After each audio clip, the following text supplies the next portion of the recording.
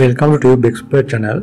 So today I am going to show you how to take DLookup function or how to deal with DLookup function with VBO coding. So this is very easy. So I will show you step by step how can we do this.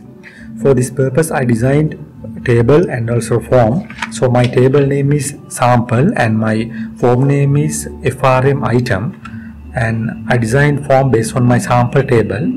Then my table includes 4 columns: item code, description, quantity on hand, and unit price. These are the columns of my table, and my form is like this. So there I have 4 text boxes. One is combo box.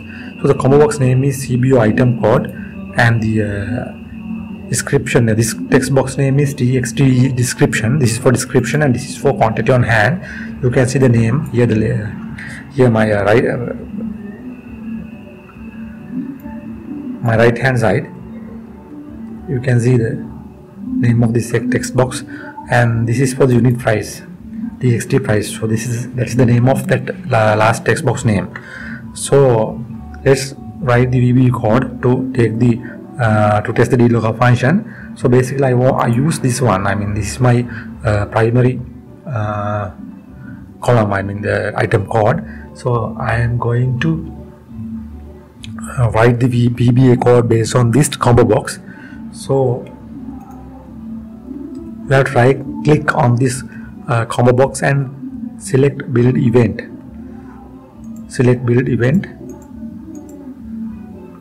Then there choose code builder. Then it takes you VBA code editor. Then here you have to write CBO item code. Here you have to select the after update event for this purpose. So here therefore click on this drop down menu and select the after update event for CBO item code. Yeah, now I selected the after update event as shown in the video. Now here you have to write your coding. So therefore the coding process is like this.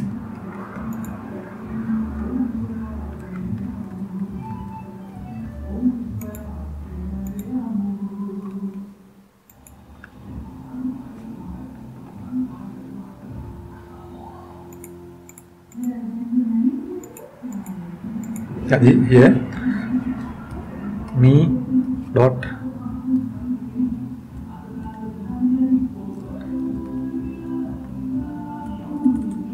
txt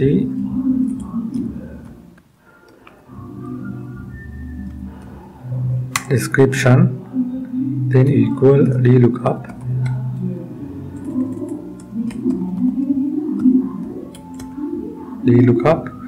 then we have to open the commas and so follow these steps. Then the table column is item here.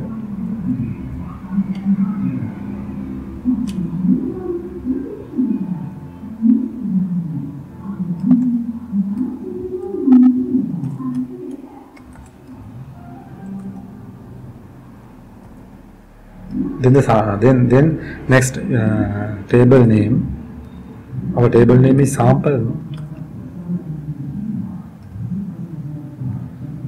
Then item code, that is the primary field.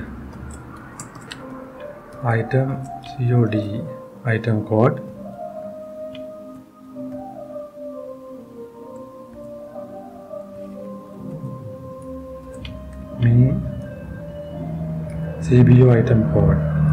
CBO item code, then close the brackets. Now let's check. Now let's check the coding first. So here those are the drop down list values. So just select FROC. Yeah, so it shows here under the item description. Now we have 2 more text boxes to write our coding. So go to design view, then again right click, build event. So I just copy this line twice, then instead of txt desc, now I want to take what? I want to take txt qoh. It means quantity on hand. Yes, now this is the table column. This should be QOH. And sample table, here item code CBO, and here we want to take the txt price. Yeah, here you have to give the unit price. It is the table column name. Unit price. Now it's okay. Now let's check the process. Now select surround. Oh, here we have something. Yeah, I is missing. Now